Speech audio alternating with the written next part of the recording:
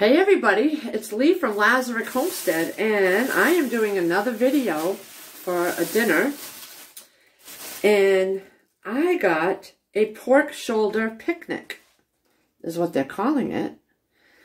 I got a very small one because we don't eat a lot of ham, but I wanted something different that day that I was at the grocery store. This is 2.69 per pound, so $2.69 a pound, and it weighs 4.89 pounds. So I am gonna, it says fully cooked, water added, so this isn't something that has to roast for hours and hours. So that's gonna be for dinner.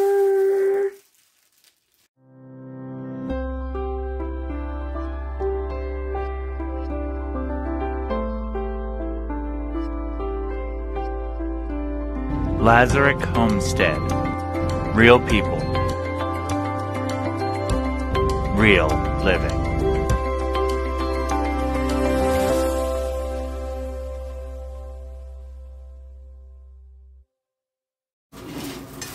Hey everybody, so I am going to take this pork shoulder picnic, and it's already fully cooked, it says, so we're just going to get it in the oven to warm it.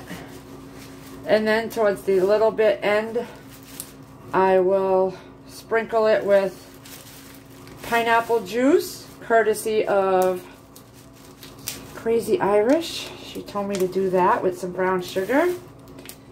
We were on a live stream, and I asked her, I'm like, help. I asked them, I'm like, I really don't ever cook hams. I think I've done it one time in my whole life.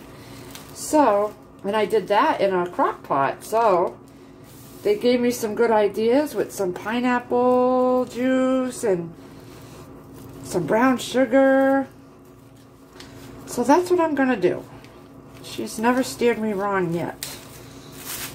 She's pretty good cooking. She shows me some of the stuff she makes, and I'm just drooling every time I look at the picture. So I'm going to go by what she says on this one. So I'm going to stick this in this pan, and it's a 4.89 pounds. So that's looking pretty good, guys. So I'm going to stick that in there. Just rinse off my hands. And we're going to warm this up in a 350-degree oven for a little while, and then towards the end I'm going to take this pineapple juice that I took out of a couple cans with some brown sugar, and we will glaze it over. It's a win-win because the pineapple, Sierra loves pineapple, so I opened up a couple cans of chunks so she can eat the pineapple, and we can use this to glaze over the ham. See you back here, guys. Okay, apparently there is a white netting on here, and I had to read the directions because it says you need to remove that. Again, I had never seen that before. So, it says before cooking, remove it. So let's see what I can do here to get this netting off.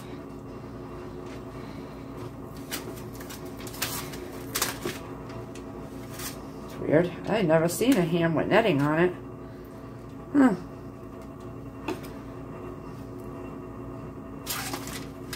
I don't see,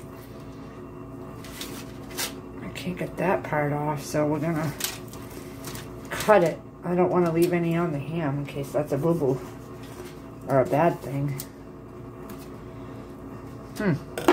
I have never seen a ham with netting on it.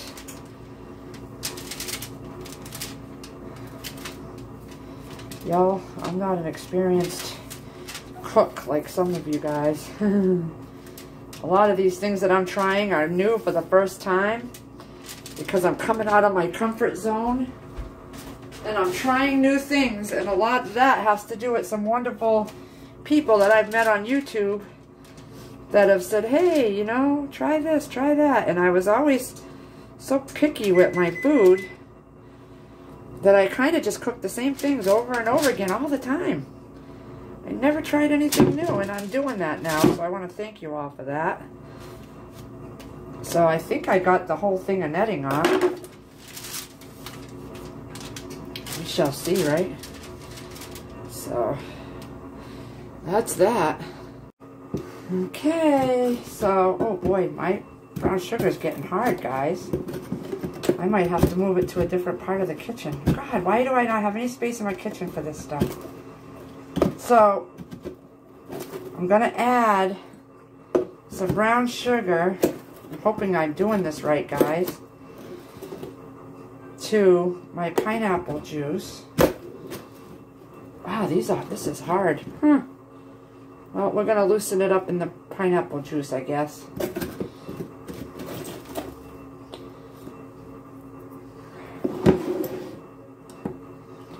So we're going to stir this all up.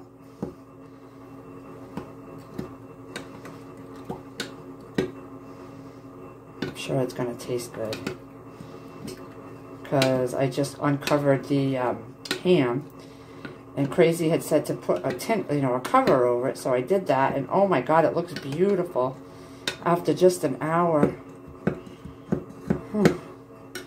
Crazy Irish. You should be a chef.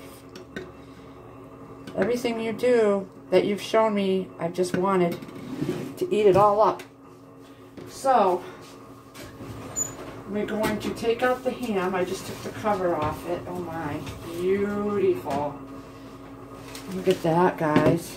Ah, smells so good. And I'm not a big ham eater. I'm going to be honest. I'm not. But every once in a while, I like a little bit of ham. You know, like chunk it up. I don't like spiral ham. But I do like the chunks so I can cut it off. And I'm going to just drizzle this right over the top and the sides. Oh, that's going to be good. So this is pineapple juice from the can. And then brown sugar mixed in it. Simple, you know, because I really don't know what I'm doing. I don't know what I'm doing. So I think what I'm going to do is I'm going to lay it down with the meaty side down so that I can get, oh, I gotta shut my oven door because my butt's hitting into it, guys. I have a small kitchen. So what I'm gonna do is I'm gonna flip it around so that it lays in the juice. I'm learning as I go, guys. But my, oh my, you know what? Maybe I should add some more, let me see if I can get some more brown sugar in there. Oh, yeah, this is getting hard. Why is it getting hard? Oh, I think the cat's coming in. Let me go and shut the door. Yep. Cat was out on the porch. So, we're going to get some more brown sugar. Maybe I can make it a little thicker. I think that's what I remember Crazy Irish saying. To make it like crispy and crunchy on the outer part. So I'm assuming this is what I got to do. But I'm trying. My goodness, it smells delicious though. Crazy Irish. So we're going to bring this brown sugar in here and try to thicken it up. I put a lot of pineapple juice. So I probably need a lot of brown sugar to thicken it up. I don't know. I'm sure once it starts cooking again with this in there, it's going to like crystallize. Oh, hold on. Alright.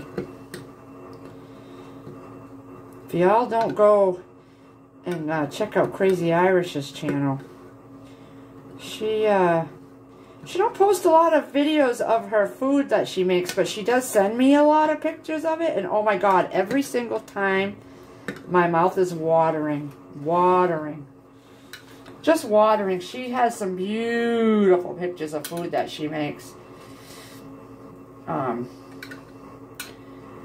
It looks to me like she actually doesn't rush when she cooks, like sometimes I do. I like recipes that are easy and I can kind of rush through it. But when she shows me her stuff, oh my God, can I just say, It looks like she spends hours on this stuff. She takes the time. Anyway, I'm gonna... Oh, I'm over here not showing you. But this is what it's gonna look like, and I'm gonna put it back in the oven now, and hopefully, like she said, it'll like crisp up. I should have used the crushed up pineapple, but I didn't. So we're just gonna stuff this back in the oven, and then I'm gonna start making the. I am making. I'm gonna show you. I had back sealed some of the Hungry Jack cheesy scallop potatoes, so I'm gonna open up 2 of those because I find that one is not enough for us, especially if they want to have some the next day. And I'm gonna make it in here in the oven. Oh, so I'm gonna need to move this around in here. Hopefully both of these can fit. I have a tiny oven that's really like 20. It's called a 24-inch oven, and I can't really get big pans in there. Let's see how this will fit. Let's see. I might have to do 2 separate racks, and my racks are so small, guys. Let's see here. Sorry. Let's see if I can get the door shut. No. Okay, so I'm gonna have to do 2 racks. I'll bring you back. Okay, so 2 boxes of the Hungry Jack scallop, cheesy scallop. These are some of the first ones I ever vacuum sealed, so I'm going to use these and rotate my stuff out. That's why I love doing them in jars, because then I can reuse these jars for something else. Alright, and now I'm going to put the sauce mix in here.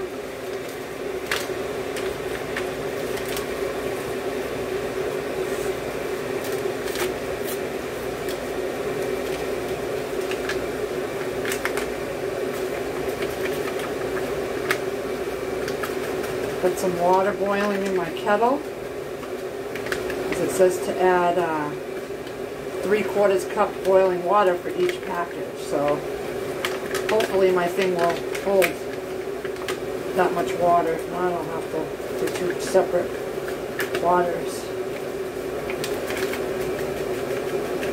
We'll get there, people. We'll get there. I started vac sealing in jars and mylar bags and things like that when I first started learning how to prep things and put things away. So now I'm going to try to start using some of this stuff a little more often than I do. What's the point of storing it if we're not going to use it and replace it? And you do. Every time you store things, you need to rotate your stuff out. Use your oldest, replace it with newer. Like, see, now this I can reuse because that just had a baggie in it. Alright, and then boiling water, butter. So 2 tablespoons of butter times 2 would be 4. So 1, 2, 3, 4. It's going to be like almost the whole stick. So we're just going to do it in chunks. I've never made the scalloped potatoes in this pan, but I'm finding that I really like this pan. It cooks up a lot of things nice. It does rice nice, it does chicken nice, it just does a lot of things nice. Now I gotta wait for the water. I'm gonna put the milk in right now because I'm gonna need this measuring cup for other stuff. For my water, honestly. Alright, so I added a little less water because I added a little more milk. I had those 2 little cartons, these little milk boxes, and I wanted to use them up because I had to open up 2, but I only needed half of one and 1 full one. So I added the rest of the milk, and I'm just going to decrease the water. It's all cooked the same. We're going to mix this all up. I'll add a little bit more water. It's going to rehydrate and it's going to cook in the sauce. So we're going to Just mix it all up. Get all the sauce mixed in there so it's not clumping on certain pieces of potato. And it says bake uncovered for 25 minutes until potatoes are tender and lightly browned, and then let stand for 10 minutes. So we're going to get all this covered up. That way,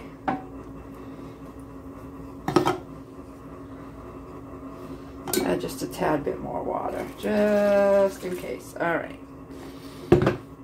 Okay, we're going to get this in the oven. So, because my oven is so small, guys, I had to take out this one for a little bit. So for 25 minutes, I'm just going to let it sit here. I'm going to drizzle it again.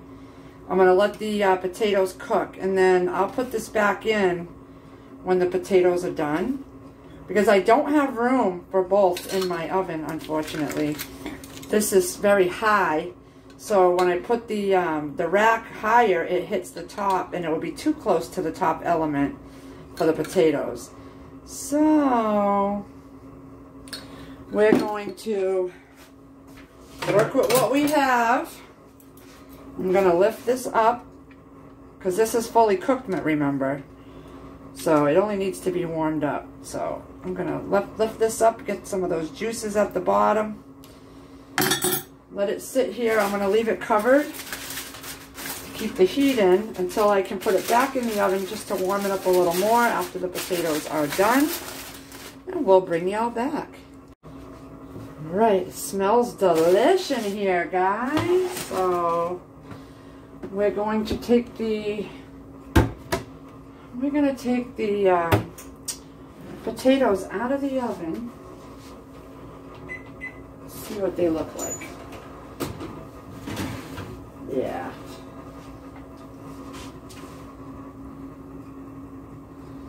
I'm going to leave them like that so they have some little juice, because they're going to sit for a little while.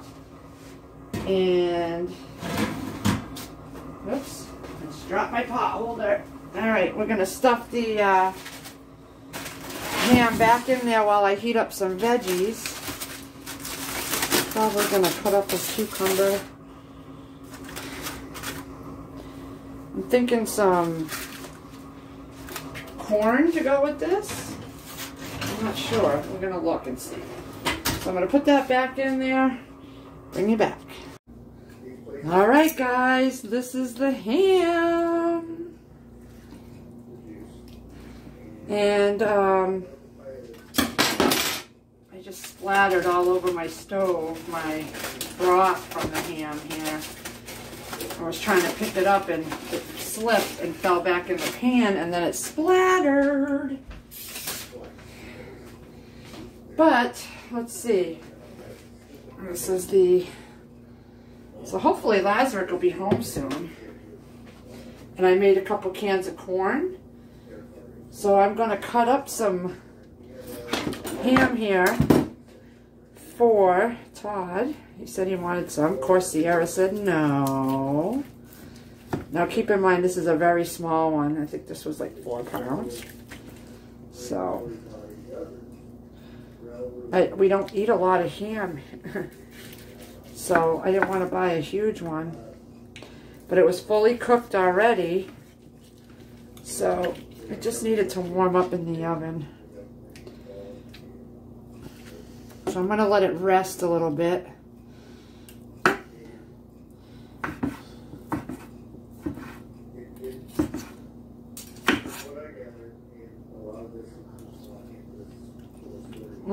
Oh my god. Oh my god. Yum. Look at that. Yum. This ham tastes fabulous. Fabulous. So I want to say thank you, Crazy Irish, and everybody in chat that helped me with the idea, because I didn't know what I was doing with the ham. Yum. Okay, Chris is eating now.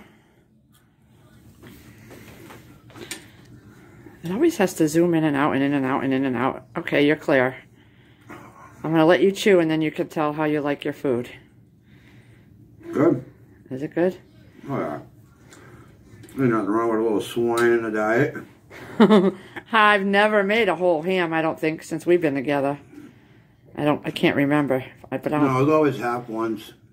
Half ones? Or ham steaks. The ham steaks. Well, yeah. no, you did spiral ham one time. Oh yeah, that spiral ham. I don't like it. I don't like spiral hams. I like the big chunks. I'm a chunk person. It's like chunky. I like it chunky. No, it's good. All right.